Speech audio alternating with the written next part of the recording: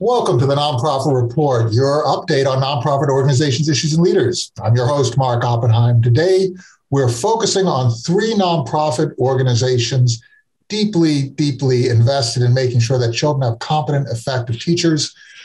We're going to be speaking with Kieran Jones, Executive Director of Teach for America in Greater New Orleans, Peter Shulman, CEO of Urban Teachers in Baltimore, Maryland, and Kate Walsh, president of the Washington, D.C.-based National Council on Teacher Quality. So we look at the public school system as a really valuable element of American society. It is a place where kids of all backgrounds and income levels can come together, get to know each other, interact, and then learn from dedicated professionals. So could you just give us a sense of some of the challenges that you're confronting and some of the realities that you're experiencing over in New Orleans for Teach for America? I can. It's good to be here, Mark, with you all and my esteemed colleagues on this panel for this important discussion. Just a quick note: I was the ED, our executive director of our New Orleans region for about 11 years, from post Katrina until about 2017. I now run multiple sites for Teach for America as part of our national organization, including parts of Louisiana, South Louisiana especially. But I live in New Orleans, certainly, and I represent New Orleans on our State Board of Education, where we support this policy for 700,000 kids across the state, and also support the work of our educators across New Orleans and the rest of our parishes. So it's through that lens that I get to be a part of this important discussion this morning. Look, I think I'll kick us off, and then I'm sure our colleagues have a lot more to say too. I would say, look, I think that the challenge that we face in our country, which existed before the pandemic, which continues to be true now, is we are still working to recruit our country's most imaginative future leaders to commit to starting careers in education, right? Before the pandemic, our numbers, not just for alternative or certification organizations like Teach for America, leadership development organizations like Teach for America, but also even traditional pathways of education sort of faced real headwinds in terms of attracting this generation to the field. And we are now in the middle of a time in our country where educators, arguably committed, imaginative educators, have never mattered more than they do right now. And we are not only faced with how to recruit them, how to sustain them, but also once they're in the classroom, especially given the challenges we face in New Orleans and across the country in light of this particular moment, we have to figure out new ways of supporting them to have skill sets that enable them to teach asynchronously, right? Not only connect with asynchronously, meaning that you might have some kids in the classroom and you might have some kids online, right? Exactly. So it's becoming a much more complicated environment, isn't it? It is. And our job is still to make sure that every teacher we put in front of a student or a set of students in a classroom are prepared, not only to teach content that's going to be meaningful and putting kids on a path to have a successful year, but also be able to build relationships and build trust and do all of that in a context now where some of the traditional teaching levers don't exist as they did before in the middle, and yet it's necessary. And Peter, in urban environments, you have particular challenges, don't you? Yeah. So urban teachers, we work in Baltimore, DC, and Dallas. And, in prior works, district and policy, I've worked in Miami and Camden and Trenton. And, certainly, it's a reality, Mark, as we think about the, topography and tapestry of the United States. We can't divorce the challenges from our education system from those from broader society. So as we think about what this means for the content of this conversation, there's a broader, I would say, disequilibrium in the labor market as we think about the production in terms of the quantity and quality of teachers that we need in this country.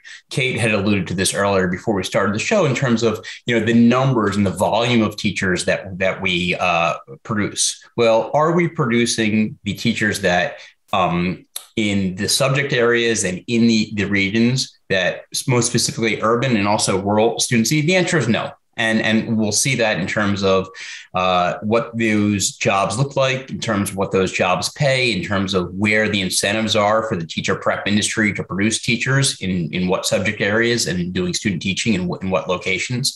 So in so many ways, as we think about the challenges of urban environments, specifically from the lens of a student, this is one more area where it is a more significant challenge. And this is where an organization like Urban Teachers, we try and step in with so many great partners like Teach for America and others out there that are really acutely focused on urban areas and specific challenges. And Kate, your organization is basically dealing with teacher quality across the country, not only in urban areas, but also in rural areas and the areas in between. If we take a look at states like, Arizona, where Phoenix and Prescott are the population centers, or the Phoenix, Scottsdale, Tucson area, and then Prescott. But then the rest of the state is very dispersed. We take a look at Oklahoma. You see the same kind of thing with the population center being around Tulsa, or in Nevada, where you have the Reno, Las Vegas connection. But then you have these huge parts of the state, rural areas where just attracting and keeping teachers is a bit of a challenge. Could you give us an America-wide, how well do we as a country serve our children regardless of their geography? Well, for starters, we don't even collect the data that would tell us what teachers we need and where we need them. Some states have put together supply and demand databases, but amazingly, teachers work across states, teachers move around, and there's no national model that tells us where we need teachers. Now, we know from many, many studies that rural districts basically get the shaft. They're educating 20% of America's kids. They're educating by far the poorest kids in this country. And we consistently have a difficult time attracting teachers to teach in those areas. But we shoot ourselves in the foot because we have all this talk about a national teaching shortage. And the responses to that are, we need to raise pay across the board. We need to improve the environment in the classroom. None of those responses gets at the market problem that's at play, that we've got to figure out how to get a teacher who's currently working in Phoenix to go work out in the middle of nowhere. And to do that is going to require greater pay for teachers in rural areas than in a high urban area. That's just the truth. The rural areas face 12 times the shortages by one study, 12 times the shortages for every 100 teachers as urban schools.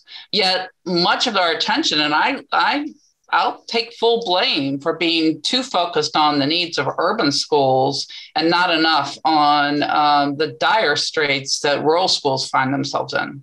I love the sophistication of your point, because on the one hand, you're saying that we need to actually be able to act locally and find the right teacher for that particular circumstance and retain that teacher in that community.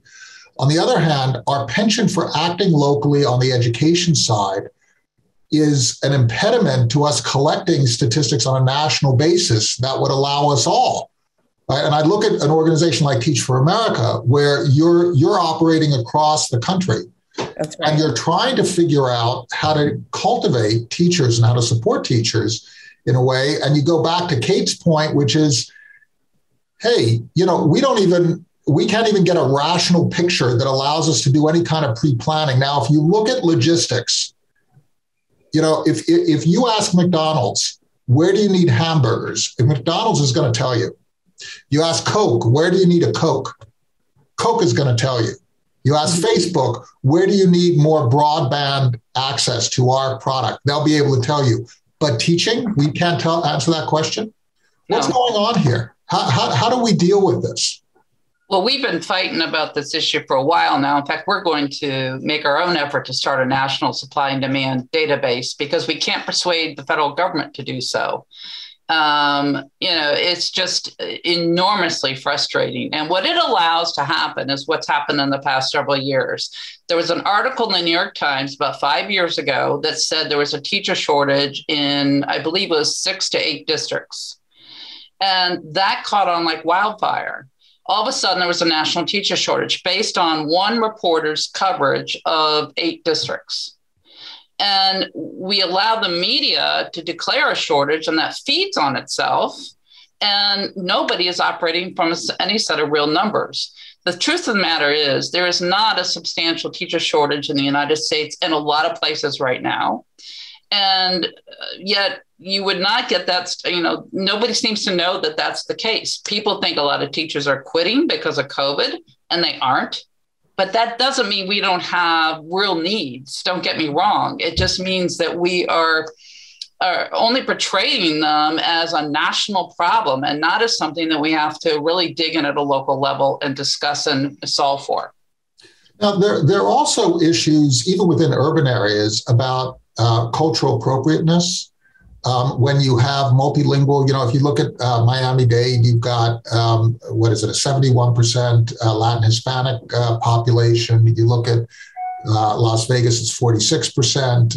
You look at particularly areas along the southern border where you have families that do not speak English, trying to support a child who is in an English-speaking educational environment. So you have the whole bilingual issue.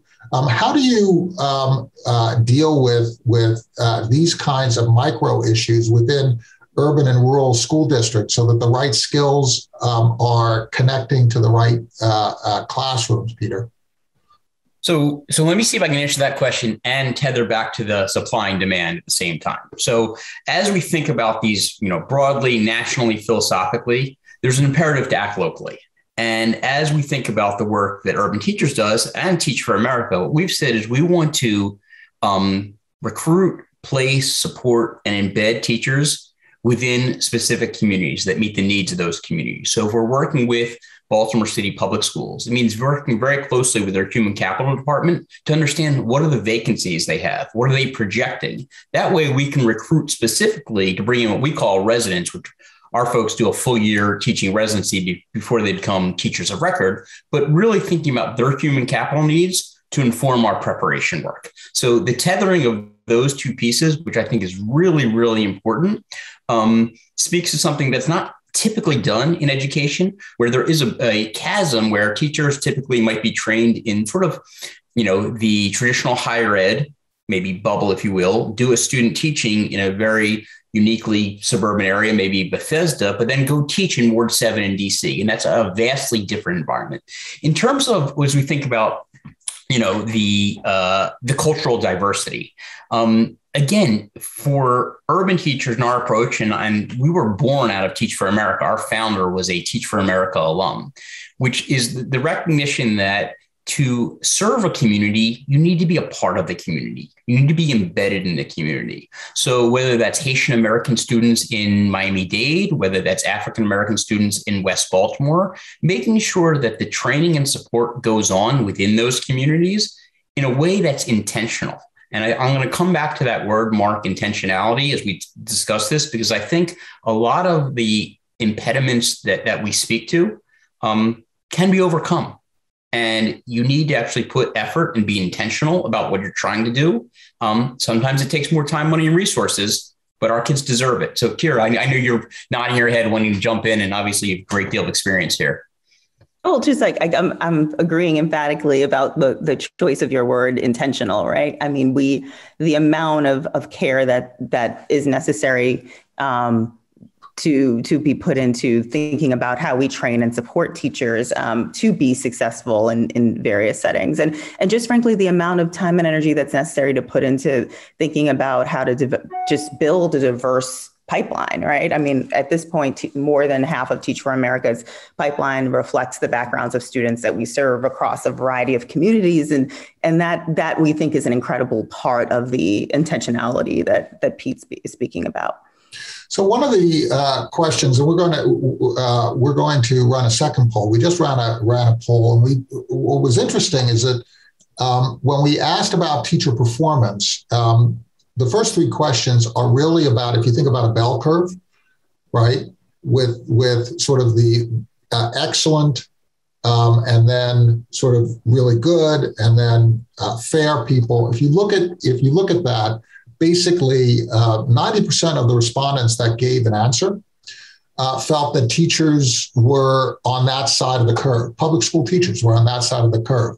But we're going to ask another series of questions, which is really about where there are teacher shortages. Where there are teacher shortages, what are the causes for that? We're going to kick that off right now.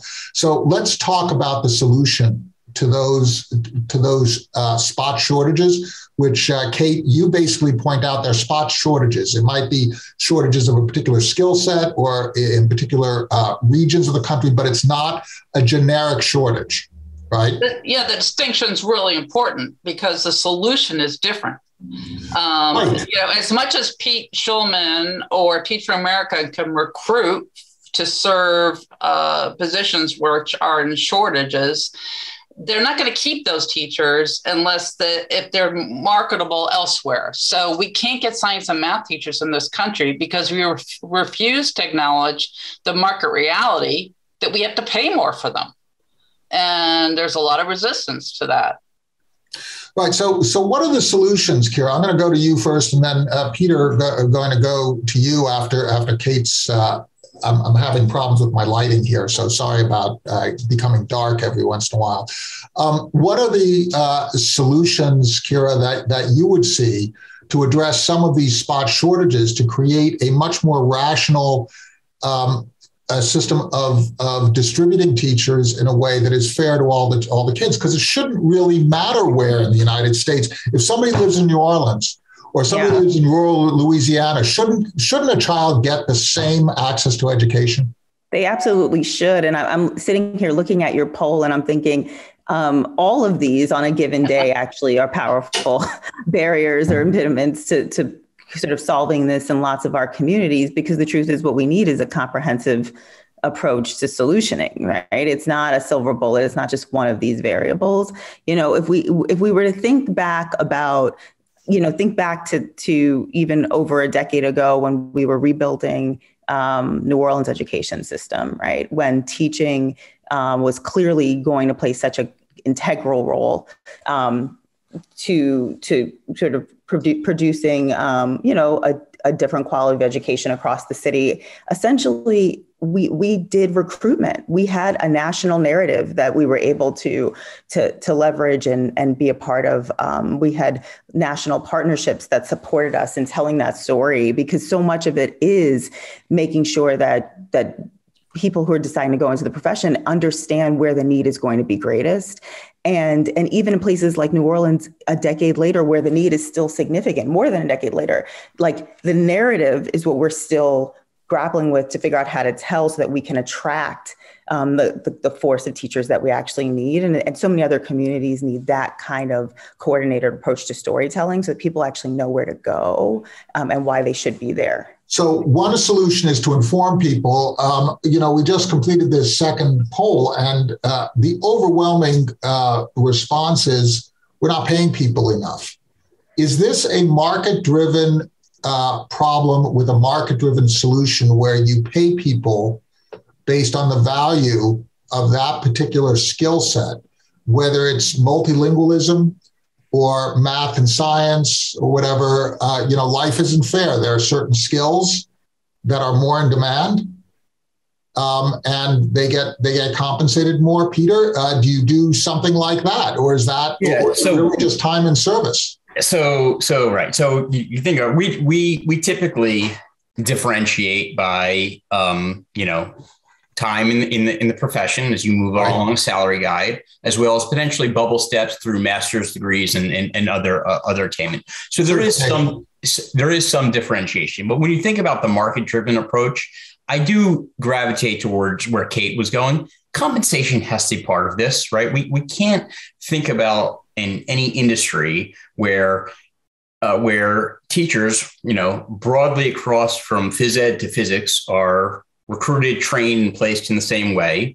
They're compensated and developed in the same way. And then we have this teachers leaving every 3-4 years, hole in the bucket that we try and fill. It's just nonsensical. So as we think about that differentiation, and, the federal and state governments have gone some degree of this when we think about loan forgiveness and aid that comes in specifically to teach in certain subject areas in certain environments. But it's certainly not enough, because what we've seen is a little bit of rinse and repeat, right? And as we think about the evolution and the genesis of TFA, Teach for America, and even more recently, Urban Teachers, we wouldn't exist or need to exist if this problem was being solved by the traditional mechanisms, both in terms of how teachers are being prepared and then how do we actually treat them as a labor force. Well, isn't the public school system in certain respects being attacked due to its own inability to resolve these issues using certain tools? I mean, it looks to me like charter schools, independent schools, and so on and so forth have become ascendant in many respects because the public school system across the country has not been able or has barred itself from grappling with, by applying certain solutions. And so in a sense, there's an attack that's based on an inability to resolve some of the issues that you're raising, Kate. Isn't that what's going on? Oh, well, certainly charter schools and Teach for America would never have gotten started if not for large-scale dissatisfaction for the traditional status quo, or how we were preparing teachers and how we were educating kids. There's no question of that. The demand for charters has skyrocketed because of so much dissatisfaction. But I do want to pivot back to this point about pay. Pay has got to definitely be part of the solution, because there is no field in which we don't apply those market rules. But we are always going to have a hard time getting a physics teacher in schools these days, because we can't begin to fathom competing with what Google pays for a physics. Right. So we do have to look to other solutions. And I think that COVID has actually been a healthy injection of trying new possibilities. So we do need to spread the influence of one physics teacher across more than one school to many schools. And that can be done. We now have the technology and everybody's used to it, and we can do it. So I do think there are some creative ways to tackling some of these problems. But the more fundamental issue is that in the United States, we routinely, for decades now, have produced twice as many elementary teachers as are needed by school districts. Nobody does anything about that. Teacher prep says it's not our job to tell people they can't teach first grade. That's, we're not going to do that. And states don't tell higher ed that if they want to keep licensing their teachers, if you want to keep preparing teachers for a license, they have to reduce. Nobody's willing to make the hard steps. But imagine if you were an elementary, you wanted to teach first grade, but someone said, you know what? You can get $5,000 more if you're willing to teach special ed in first grade. Well, that might change a lot of people's minds. So money is absolutely part of the solution, but it's also being a little bit realistic about how we can spend that money. So I love the solutions that we're coming to. First, there is this idea of sharing on a regional and national basis data about supply and demand, of basically creating an information clearinghouse on a national basis, not dependent on the federal government, but doing it as an initiative. And that can work within a state, within a region, a collection of states, as you're doing, Kira, or it could be within a city. It could also be across the country, but data is absolutely important. The second piece is the whole idea of looking at this as micro imbalances, not a national imbalance, but a micro imbalance, which was, Kate, your biggest initial point.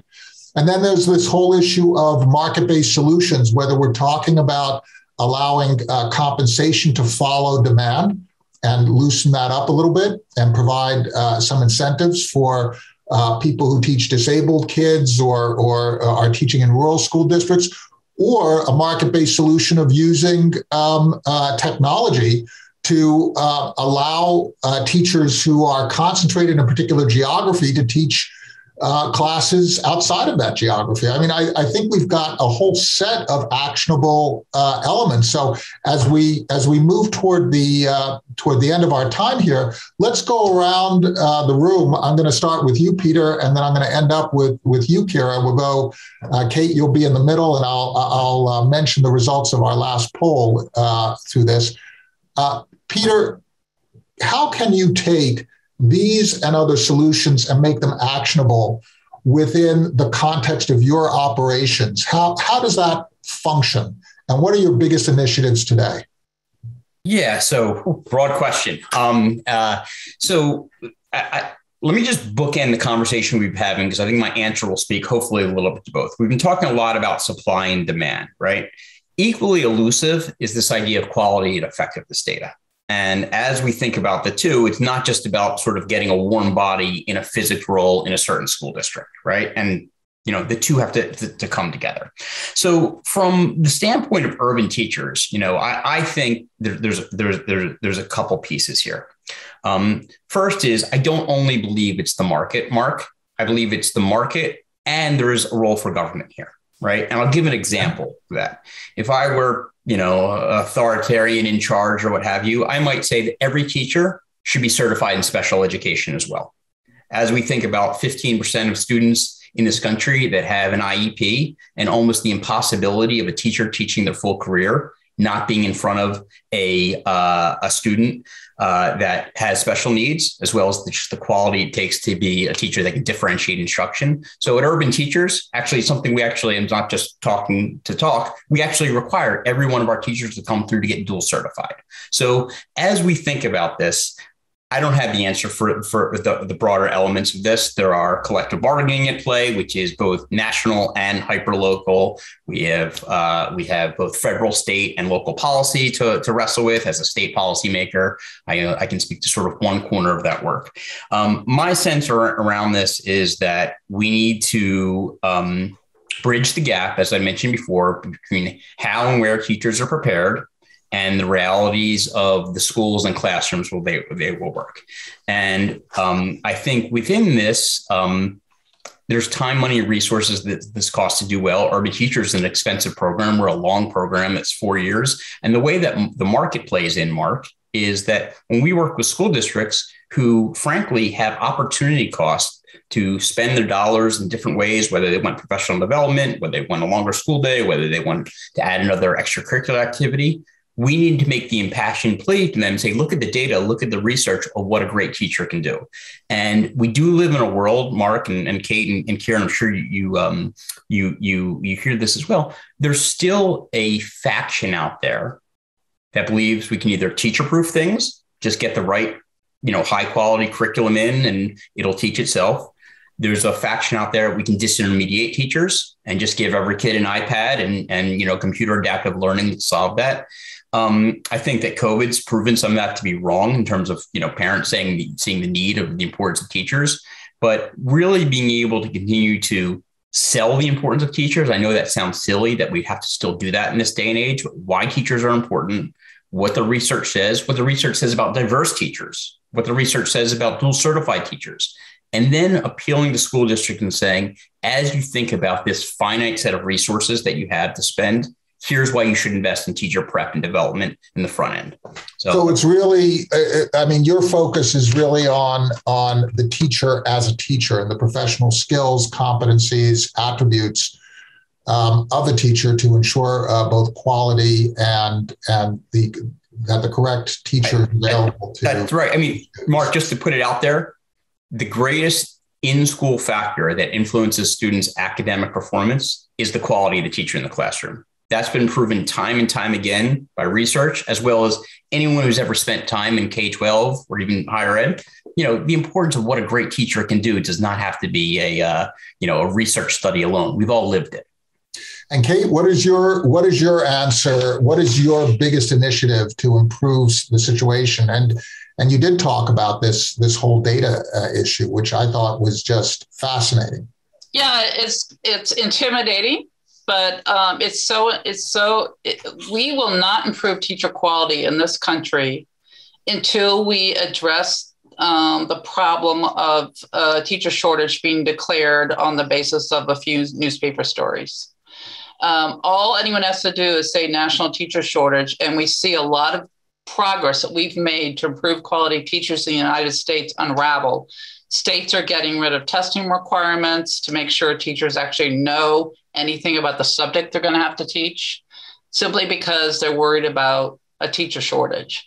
So we're determined to start piloting this work in the next few years and really build it out. But it's not easy given how teachers move around. I mean, I think that what needs to be done in this case is get a consortium of nonprofits together who each of them throughout the entire 50 states can have access to that data, agree on a standard, and just collect that. It shouldn't be that difficult. No, it is something that could be done fairly quickly, and the infrastructure is pretty much in place. It's amazing as I go around how knowledgeable people are about their regions. Kira, what is we're gonna wind up with you, and I'd like to thank everybody for participating in our polls and in participating in the discussion. Kira, what is your major initiative to create out of this discussion some action? So, I'll just build on what's been shared already and add that, look, Teach for America fundamentally is a leadership development organization, right? And we believe teaching is a profound act of leadership, right? And that beginning, in the classroom and having a direct impact on students is the most critical impact you can have on students. And you develop a set of insights that are integral for you to continue to have a great impact over the course of your career on the lives of children at scale. And I think that I can't stress enough the importance of leadership development in this conversation, right? Like, teachers want to be invested in, not just in terms of what they're teaching this year in the classroom, but know that they can grow in this profession and that they actually will be supported and the conditions will be strong around them to do that. And so prioritizing the development of our teachers and the capacity building of our teachers and the conditions around them will be an integral part of what will lead to success. And in an organization like Teach for America, where we can leverage the scale and diversity of our organization to be in over 50 regions and be able to sort of learn what works in a variety of contexts, despite diversity of context, enables us to better understand what it takes to develop teachers in those settings and support them. And it seems to me that every teacher who I've ever met in my life has been in it to impact students. So providing more information, allowing a little bit of flexibility so that supply and demand can be rationally orchestrated, that skills are improved on a continual basis, that people can make a rational living. It seems that it's all good. We need to get out of our way and try and be a bit creative. Kira Orange-Jones, Executive Director for Teach for America out of Louisiana. Peter Shulman, CEO of Urban Teachers in Baltimore, Maryland, serving DC, Dallas, and now Philadelphia. And Kate Walsh, President of the Washington, D.C.-based National Council on Teacher Quality. Thank you all for sharing your insights on this. And this is a deep discussion, right? This is a little wonky and intentionally so. Thank you so much for sharing your insights. Thank your boards, thank your staffs, thank your donors, thank your supporters, and thank your teachers for helping us become a better country. Have a great day, all. Everyone stay safe.